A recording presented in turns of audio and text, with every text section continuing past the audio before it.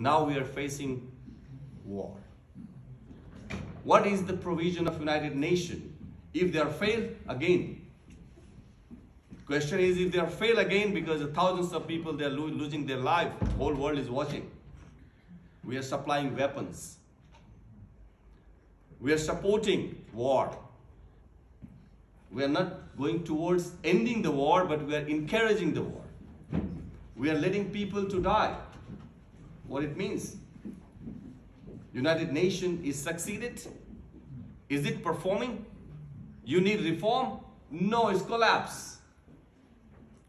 If there is a word that you need reform then, or really you need to create another organization like League of Nations, United Nations. What next?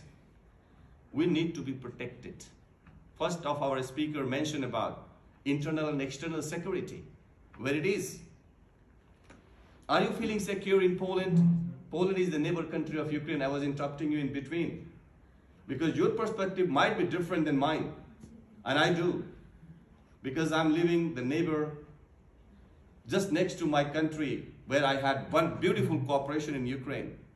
I have so much nice memories in Ukraine, and I cannot see my friends suffering in this way. I'm facing. Poland is the country which has opened the door for migrants.